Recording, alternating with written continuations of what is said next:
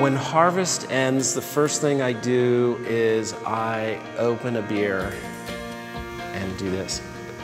Yes, that sounds like a really good idea. I crash and sleep for 24 hours. The first thing we do is a pig roast for all the guys that have worked in the vineyard. So we'll usually put something on for them. Harvest 2012, another classic vintage here in Napa Valley. Just pretty happy to be having a great year. Harvest is my favorite time of year. People say that's crazy. It's crazy. Craziness. It's crazy. If we ever... You guys can edit that, right? This is the Kronos Vineyard. It's my single vineyard estate. Yeah, let's try that one again. Eating all my profits. I'm a walking soundbite.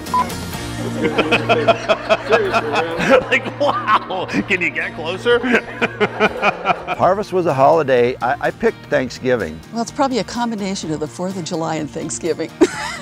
Sometimes there are fireworks. Be a cross, I guess, between Thanksgiving and Christmas. It would definitely be Christmas. Christmas. It's Christmas. It's gotta be Christmas. It would have to be Christmas. It would be Thanksgiving. It's really a holiday that's based around eating and drinking.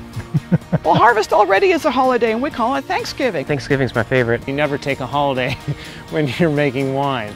You kind of, oh, there's a holiday? Oh, I didn't know that. Memorial Day, Labor Day, President's Day, like, no, I'm working. Sorry, can't go.